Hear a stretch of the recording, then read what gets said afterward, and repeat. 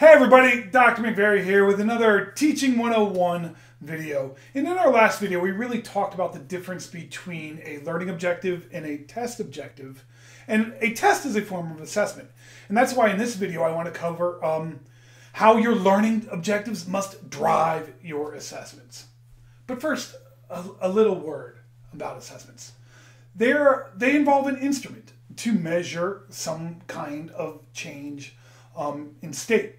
A thermometer is an instrument that measures changes in state of temperatures. And when it comes to assessment, you, the teacher, you are the best instrument. You know, you have your eyes, your ears, your wait time, and even your teacher stare.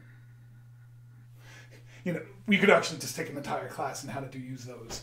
But in the end, I mean, a lot of your observation will be your assessment. You'll walk around the room and you'll be able to understand where your students need help. You'll be doing and giving feedback, you know, and a lot of just-in-time teaching by using yourself as the assessment instrument.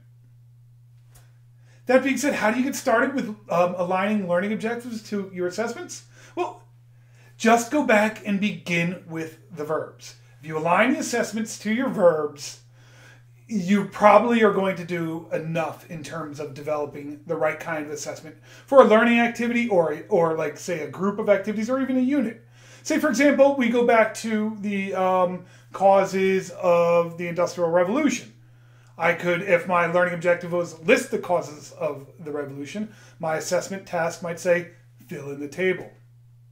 If my my learning objective was compare the causes of the Industrial Revolution, my assessment task might be complete the Venn diagram. If my assessment task was evaluate the impact of the causes of the Industrial Revolution, I might ask you to write an essay. But hold up! What if somebody isn't really good at writing? What if they're just learning how to speak English? Are we going to be measuring our learning objectives now? Or are we conflating that with writing? And that it gets us to the idea of, are our measures valid and reliable? And when we say valid, we mean, am I measuring what the verbs and nouns that I say I'm going to measure? You know, so if I, and that means that the actual measurement is valid, you know. Reliable, on the other hand, is will I consistently get the same measure every single time? So think of like a scale of my weight.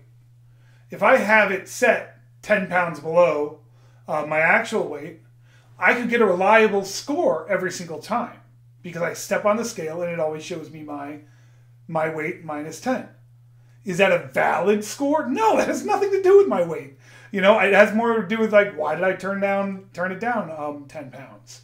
So an instrument can be reliable and not valid, but something can never be reliable if it doesn't have validity. If you're not measuring what you say you're going to measure, it doesn't matter. So that's why we always go back to the verb and then consider the knowledge that you want to teach.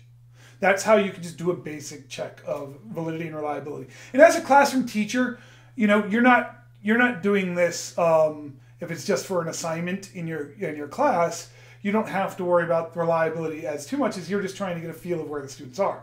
However, say you teach high school, this is a midterm for a final, and your students are fighting for, you know, who's going to get class rankings. Now suddenly reliability matters a little bit more because it has more consequential validity.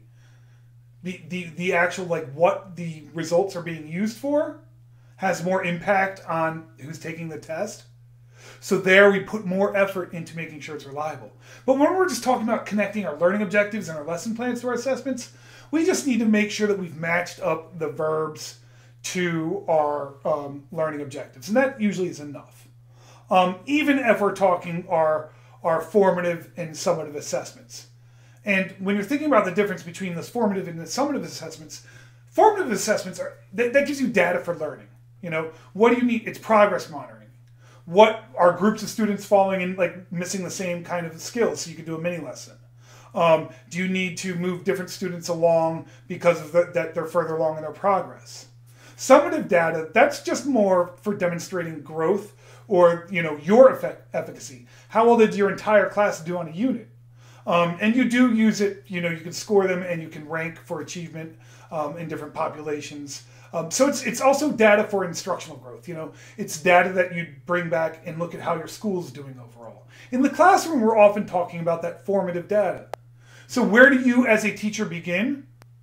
Well, I like starting when I'm thinking about my lesson plans, and this is the way that I always grade lesson plans, is I will go read your learning objectives and boom, go right down to your assessment plan.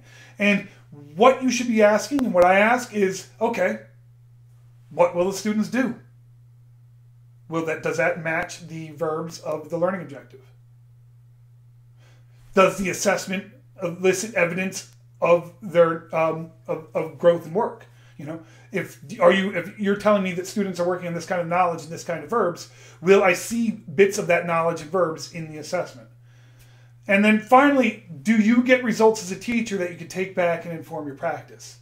Because that's what data decision-driven teaching means, is that you take this assessment data, even if it's the stuff that you do right quick on your feet through just-in-time teaching, but you use that to drive your instruction. So I'm going to give you a quick activity that you can do if you want to work on your assessment skills. Say, for example, I give you a list of verbs. Well, we have a 3-column table, and you have the word recall. Well, how can you measure recall measurements? Well, you'd use multiple choice. And then what can you do with those scores? You can check the accuracy, but you can also do like item level analysis. Are there some items that everybody just got wrong, which means they're probably not good items? But take the word apply. Let's put that in our table. All right, so how could I, what would be kind of ways to assess how they apply the lesson? Well, think about like problem sets in mathematics or a case study in a business class.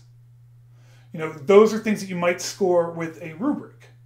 But they could be accuracy. The problem sets in math can be scored for accuracy. And then think about words like create. And now we're talking plan. And this could be your longer term projects or an essay or say a portfolio in art, a juried art portfolio. That's a different kind of assessment. So if you want to keep working on your assessment skills and matching learning objectives to meeting your assessments, just take a list of Bloom's verbs and continue this 3-table exercise as you go through each one of the labels.